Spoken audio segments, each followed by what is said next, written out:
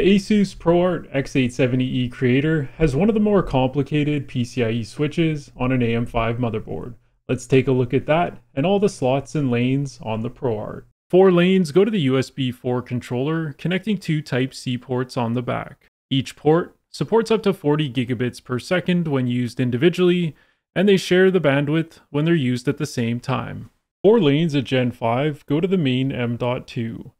The heatsink has a quick release, and this is one of the larger, heftier heatsinks on an AM5 board. 16 lanes go to a PCIe switch that connect 2 x16 slots and an M.2 slot.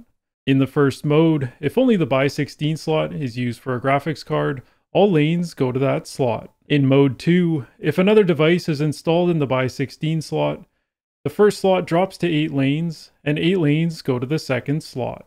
Both these slots have ASUS's release mechanism where you just pull the card out. In the third mode, if you install an SSD in the M.2 slot, the second x16 slot drops to 4 lanes, and 4 lanes go to the M.2 slot. These slots all support up to Gen 5 and connect directly to the CPU.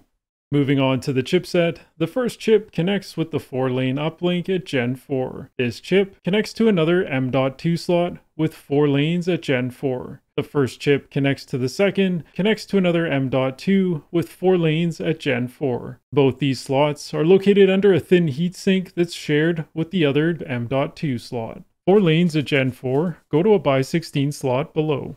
The ProArt uses all available Gen 3 lanes for LAN, Wi-Fi, and SATA. 1 lane goes to 2.5 gig LAN, 2 lanes to the 10 gig LAN, and 1 lane goes to Wi-Fi 7. The first chipset chip has an integrated SATA controller with 4 ports. Each of these ports uses the equivalent of 1 Gen 3 lane.